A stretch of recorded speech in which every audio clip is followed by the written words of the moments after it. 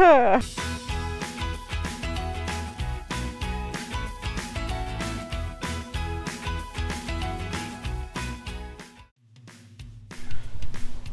Kern County, Megan Pearson, your Director of Countywide Communications, and we're here this week at Calm Zoo.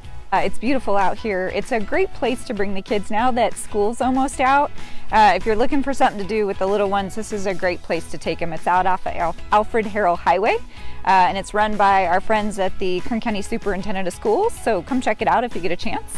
Speaking of calm, on Thursday, June 6th, they're hosting Wine in the Wild. It's an awesome fundraiser for the zoo. If you get a chance, you should check it out. They'll be doing unlimited beer and wine tasting, and you can get tickets at the gate. Their pre-sale has closed. If you need more information, visit calmzoo.org. Next up, our Kern County Library is hosting the Touch a Truck event. We're excited. It's on Saturday, June 1st from 9 to noon at the Beale Library. They do it out in the parking lot of the Beale Library. It's also the kickoff for their summer reading program. Come check it out. They'll have all sorts of vehicles in the lot there. They'll have street sweepers, they'll have fire trucks, they'll have buses, they'll have the bomb squad, the SWAT team. It's going to be super cool. It's great for little kids. It's free. They're allowed to climb all over the vehicles and explore. Awesome for the imagination.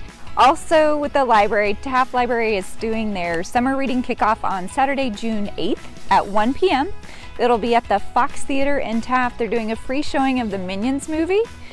So bring your school-age kids for their summer reading program on Saturday, June 8th. If you need more information, visit kerncountylibrary.org. Our last event is actually a reoccurring event happening up at the Pine Mountain Club area. They're doing a community picnic every Thursday from now until October, 5 p.m. at Lambkin Park.